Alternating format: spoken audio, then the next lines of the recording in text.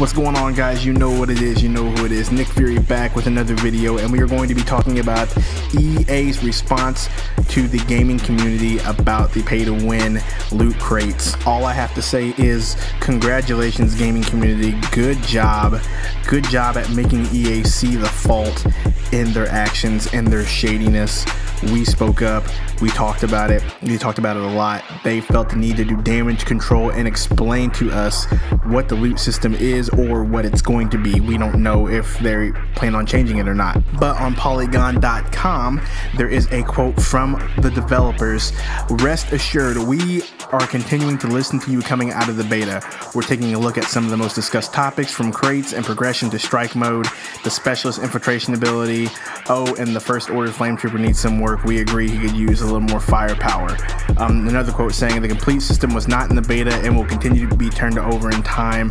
One more quote: as a balanced goal, we're working towards having the most powerful items in the game only earnable via in-game achievements.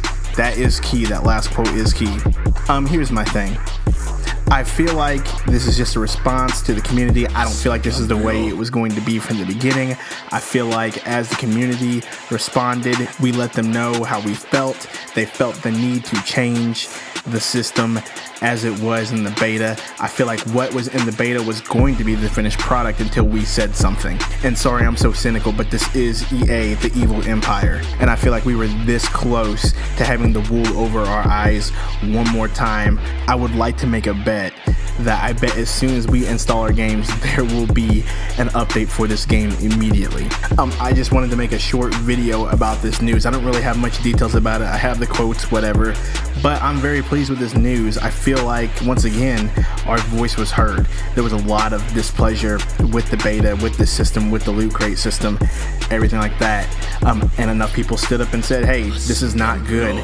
And then they came out with the PR, you know, damage control, whatever, with a quote saying, well, you get the stuff that you earn, you know, whatever they said. You get every good thing is earned, whatever. I still don't believe them. I'm still like, it's going to be based in loot boxes, but whatever. They felt like they had to come out and say something, so, you know, our voices were heard. Special shout out to my boy Firelord. I'm just being a complete a-hole here.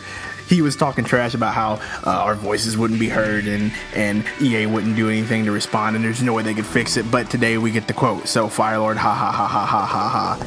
Shh. That was just my last ditch comedic effort, so just ignore that. So just another reminder, my Star Wars Battlefront 2 giveaway is still live. Website in the description box. You can still sign up. There's a brand new entry. Watch one of the videos, like whatever.